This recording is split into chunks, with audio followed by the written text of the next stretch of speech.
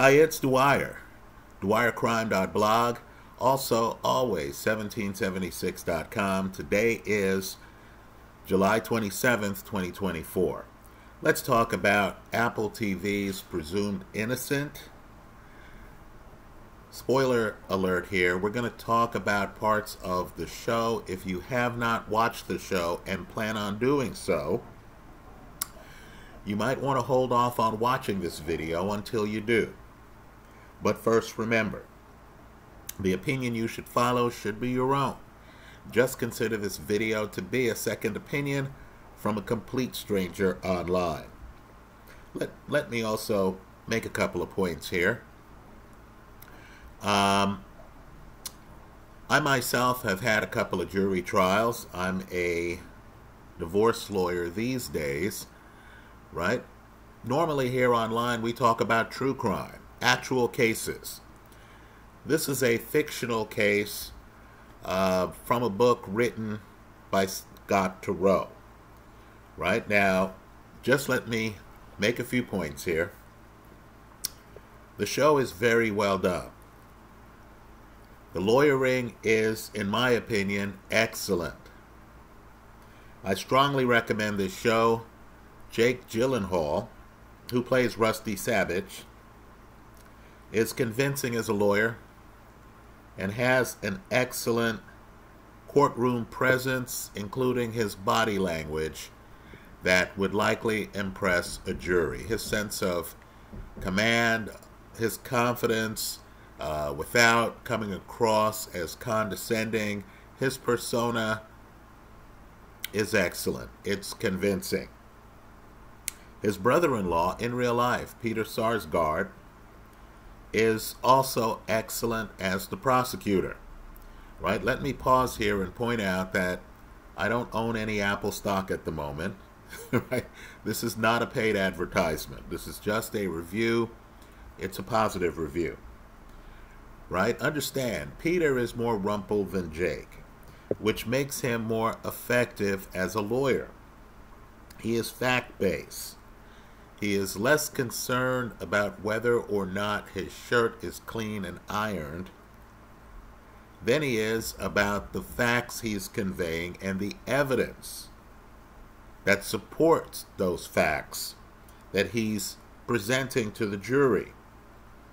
Right? Frankly, and we can disagree on this, one man's opinion, I thought he out-lawyered the defense. The trial judge is also phenomenal. Her conversations with counsel are crucial to the plot. She is mindful of the Constitution and of conducting a fair trial. But she's dealing with impossibly difficult personalities, especially Jake, who we come to learn is a bit of a narcissist. Let's just say Jake's courtroom persona doesn't fully represent who he is. Now, the case takes place in Chicago, and there is a political overlay. Peter Sarsgaard's boss, O.T. Fag Bentley, is arguably, in my opinion, the best written character in the series. Because we understand he wants justice, but he also senses the personalities, the personal agendas, and is mindful of how all of this can play out politically. He has the big picture in mind. He is the voice of reason. It takes several episodes to realize that. He is the fly on the wall who viewers can relate with since, like the viewers, he's trying to make sense of all of this.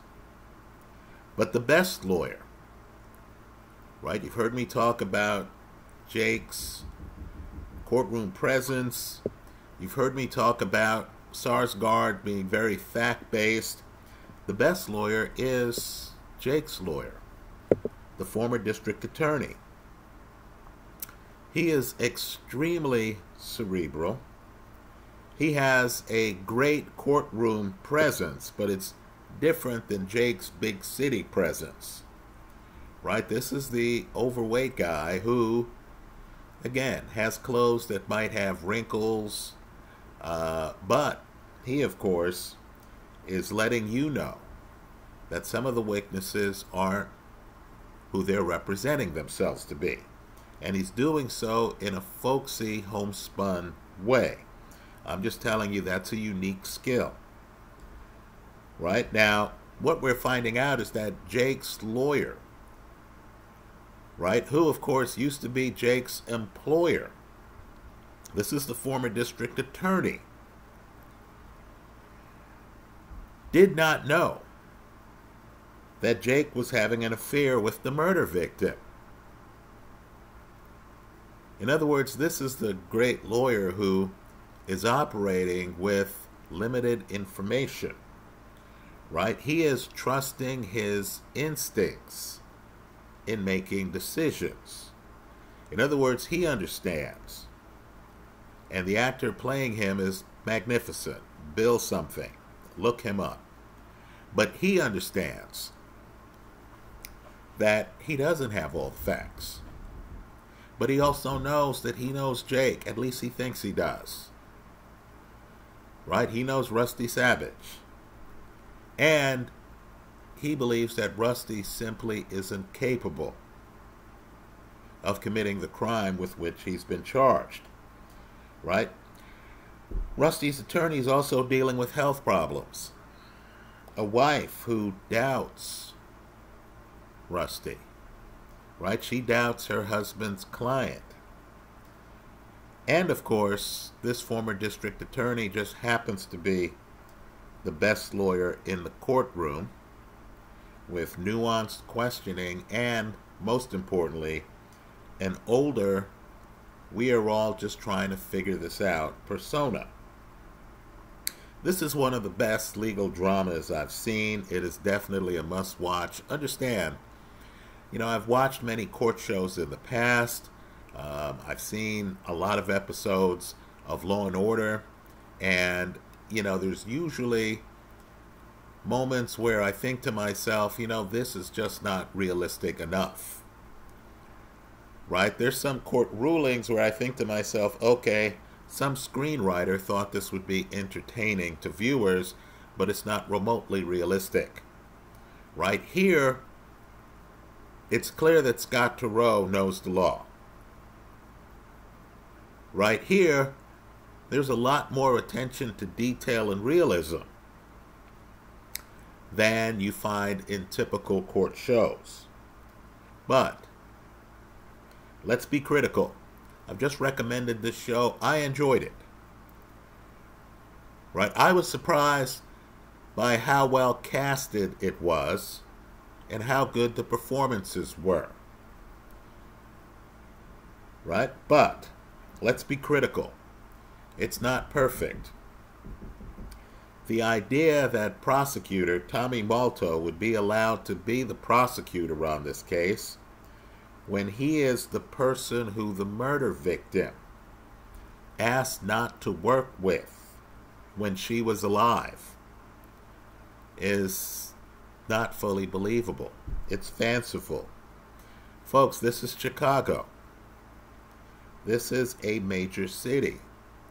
It has a huge district attorney's office with several capable prosecutors. In a high-profile case involving the death of a prosecutor, the DA's office would not want to risk distracting a jury away from the facts by choosing as the prosecutor someone who the murder victim asked not to work with. The DA's office would not want the jury thinking that the murder victim did not like the prosecutor who was arguing the case to them. Also, the district attorney's office would not want the jury to believe that the reason why the prosecutor is trying to convict the defendant of murder was because of some personal reason or jealousy unrelated to the facts of the case. So, as great as Peter Sarsgaard is playing Tommy Malto, in the real world, in Chicago, a big city with a lot of prosecutors, right? This isn't small town USA where there's one prosecutor in town. No, this is a city of millions that has a huge district attorney's office. Tommy Malto would not be on this case, right? You wouldn't want the prosecution to be thinking of the victim, to see pictures of the victim, and then to think to themselves that she didn't want to work with the prosecutor. Let me also make another point here. Certain witnesses, such as the medical examiner, are repeat players, particularly in cities like Chicago. They're repeat players who would have testified in other cases, right? I'm going to make a guess here that this wouldn't have been the only murder case in the city of Chicago, right? If you're a medical examiner and you're involved in determining the cause of death, the time of death, you're accustomed to being in front of a jury conveying that information to them. I thought here it was a bit unrealistic the way the medical examiner loses his temper on the stand. Right, folks? Professional witnesses really don't lose their temper this way. This would be like an expert witness suddenly yelling at people and, not answering questions, rather yelling out thoughts in front of a jury, no less, where there is the possibility of a mistrial if the wrong thing is said. Right? I thought it was even more unrealistic that after losing his temper on the stand, making this murder case seem personal, that the medical examiner would be allowed by the district attorney's office to be in the courtroom during closing statements. Right, folks? You've got to be kidding me here. Right? I thought the medical examiner part of the presentation, let's say, wasn't the most believable. Let me also say this too. Rusty Sabich's legal representation was also interesting.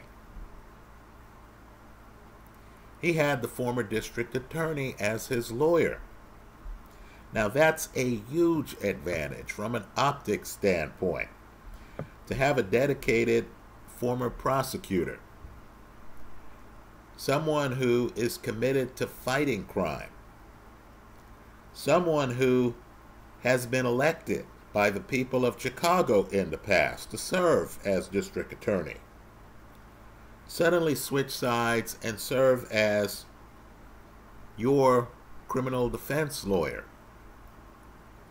with everyone in the courtroom understanding that he used to be your boss, and that implicitly this crime fighter believes that you didn't do this crime. That would be like having Oxygen Network's cold justice lawyer Kelly Sigler suddenly appear in court as your defense attorney,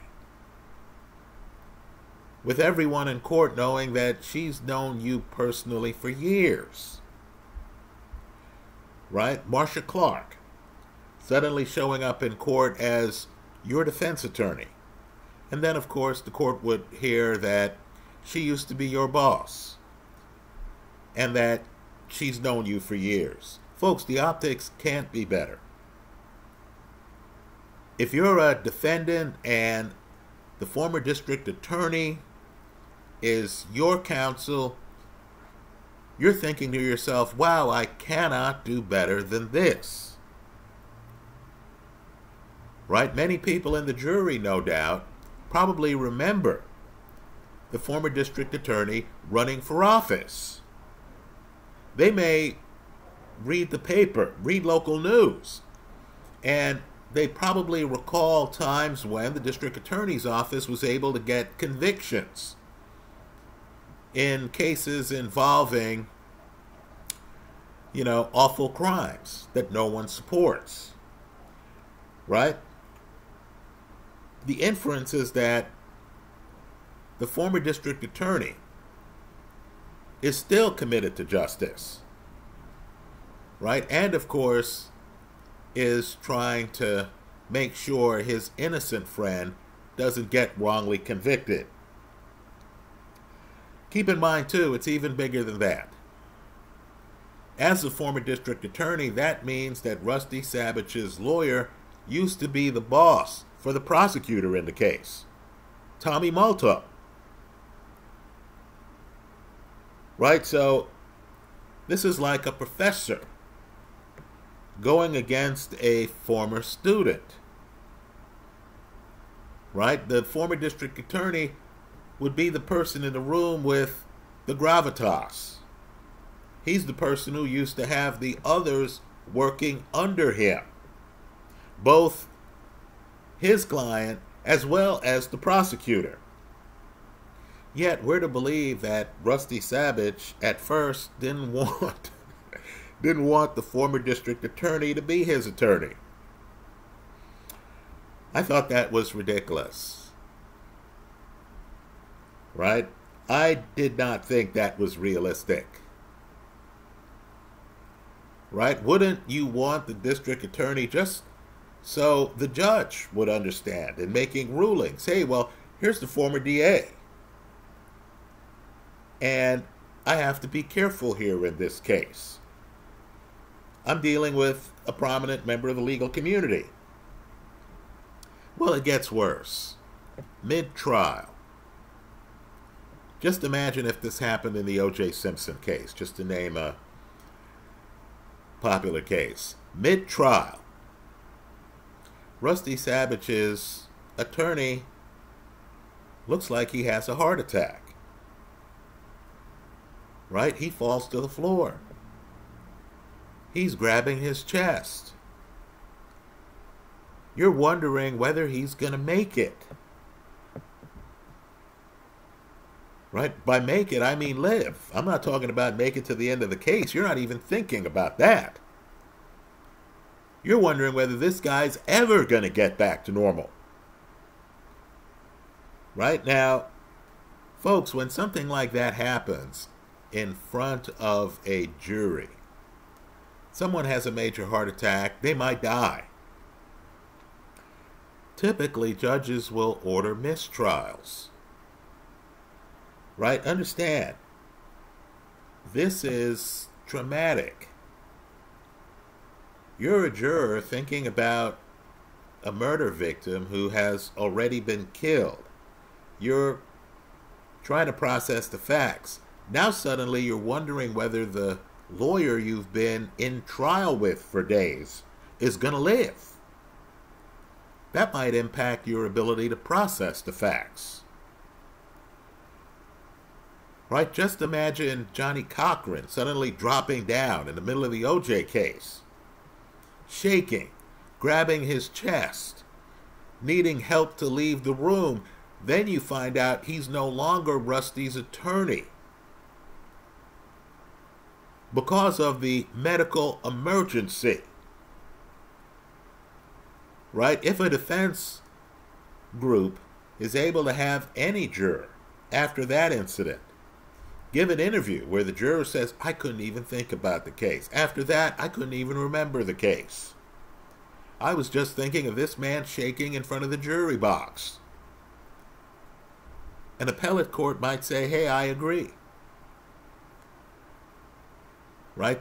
This defendant's constitutional rights were violated because he didn't have a fair and impartial jury that was alert, that was able to focus here.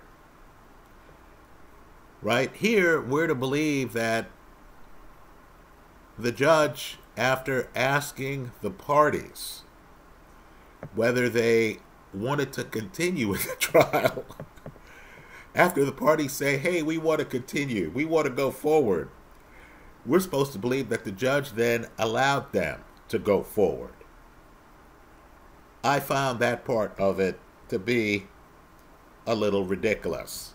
Let me also point out, too, you have another problem. You're in court.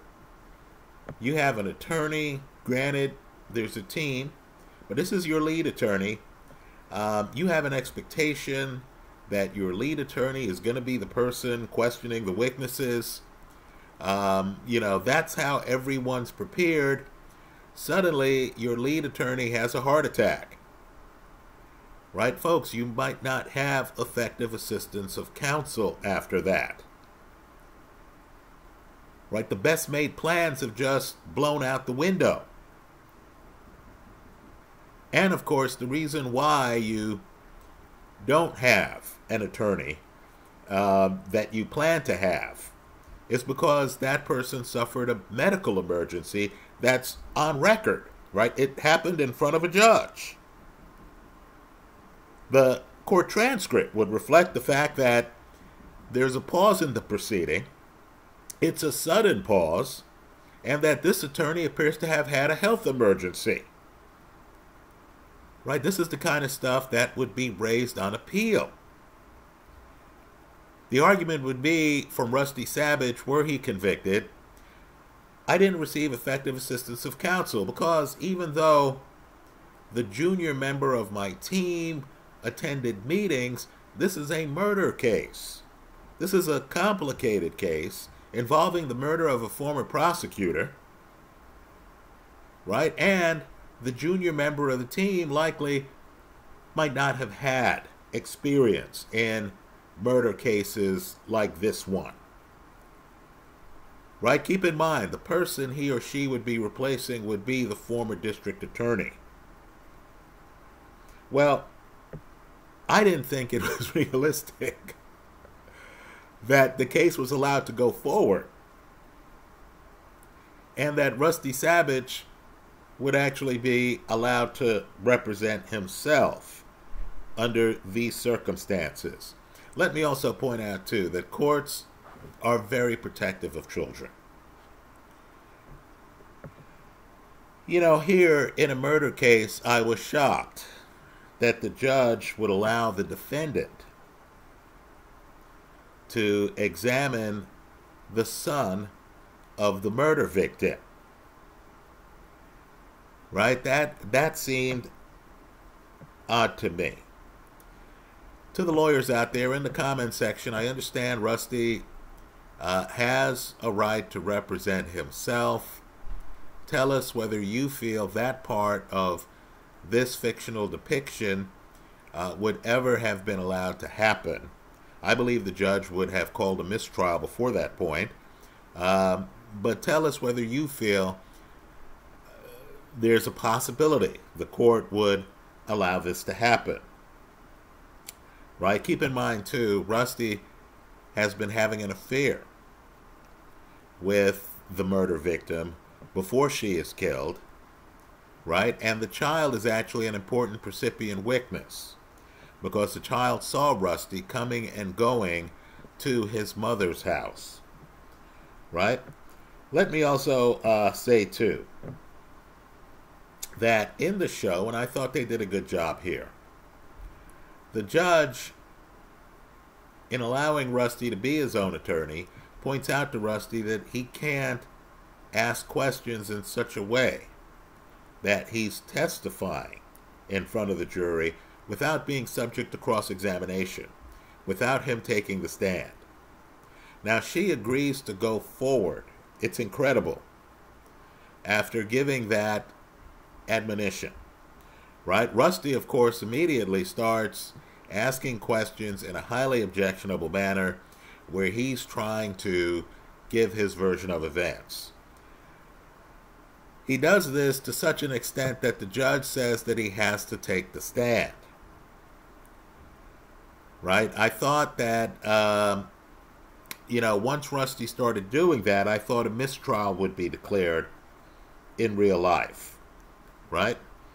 Let me hear from the legal community here in the comment section of this video your thoughts on that segment. Let's also give law enforcement some credit here. And keep in mind, we're talking about law enforcement in a major metropolitan area like Chicago. Right? A married man's mistress gets murdered. The murder has signs of an overkill. It looks like a passionate murder. Right? The victim is hit several times. The victim is then hogtied after being murdered. Right? I believe, of course, in a situation like this, where a married man's mistress gets brutally murdered, and the murder doesn't look like it's done by a hitman. It's not like it's one shot and then the person leaves. No, the murder looks like a passionate murder. I believe, of course, the married man's wife is going to be a person of interest. Of course, the cops are going to check the GPS device on her car. Right? They're going to find out if the car has a GPS device, then they're going to check the GPS device. Of course, the cops will want to know if she had an alibi. This is especially true in a case where Rusty previously got into an altercation with a neighbor that was caught on film. In other words, there are neighbors in the neighborhood. These people don't live on some secluded farm area, right? This is an urban neighborhood. They're neighbors. There are cameras in the neighborhood, right? Rusty's interaction with this neighbor is caught on film, right? There might be evidence that the wife left the home around close to the time of the mistress's murder. Here, we're to believe that no such investigation took place.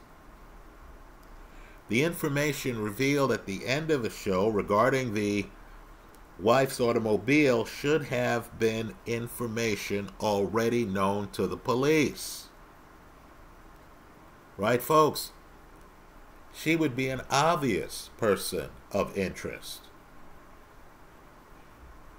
Right? Her husband was having an affair with the murder victim.